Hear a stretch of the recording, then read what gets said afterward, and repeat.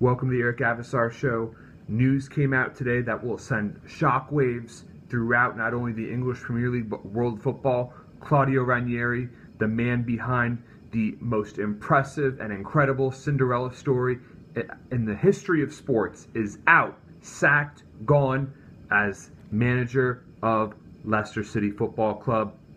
It is shocking in the sense that it is taking place 9 months after Leicester City overcame 5,000 to 1 odds to win the Premiership.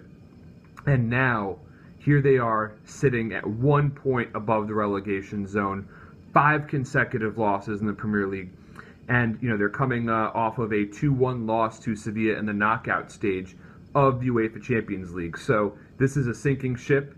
Leicester City can easily be described as the worst team of 2017 so far. They still haven't scored a goal here in late February in the Premier League. It's just been an absolutely dreadful run of results, and it is proof that there's no room for nostalgia in football. Less than 3 weeks ago, Leicester City gave Ranieri the dreaded public vote of confidence. It seems like that is always the final step before going off the deep end for a manager. But my goodness, Ranieri did something truly legendary at Leicester City. He did what so many people believed to be impossible. 5,000 to 1 odds, the most improbable domestic league champion in the history of the Premier League and probably in the history of sports, like I said. But the Foxes being in a relegation fight 1 year after that is shocking in a sense, but the writing was on the wall. Ranieri complained at the beginning of the season about ownership, giving out 19 new sports cars to the players, spending so much time celebrating past glories. But where was the focus on this year? On bringing, maybe not necessarily more success, but at least sustaining it and stabilizing Leicester City Football Club. That has not happened. They only sold one player, albeit a crucial one, in N'Golo Kante.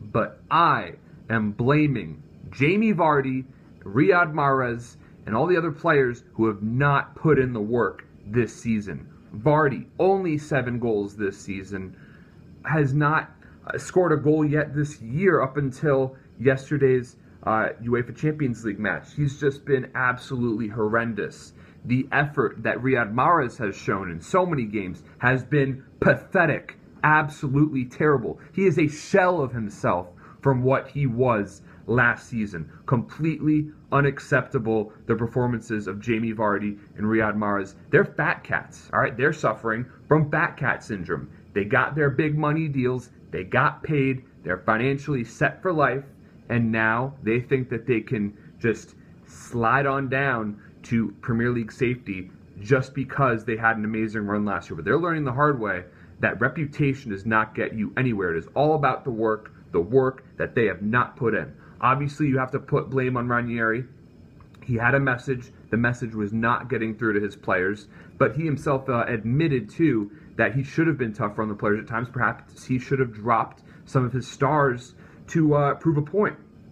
But Leicester City ownership did not want to sack him. They had to sack him. And I'm sure they saw what's been going down at Hull City, at Swansea City, teams in the middle of the relegation fight, sacking their manager, making a change, and now are both really trending in the right direction. So look, there's going to be a colossal amount of pressure on the new manager of Leicester City Football Club. But tonight, Vardy, Mahrez, all the other Leicester City players who played a part in winning the league last year and are not getting it done this season, they should be ashamed of themselves, because Ranieri should not have been in this situation in the first place. And I put more of the blame on the players than I do on Ranieri, though, look, he had to go. This is a sinking ship. We'll see if it can be rescued.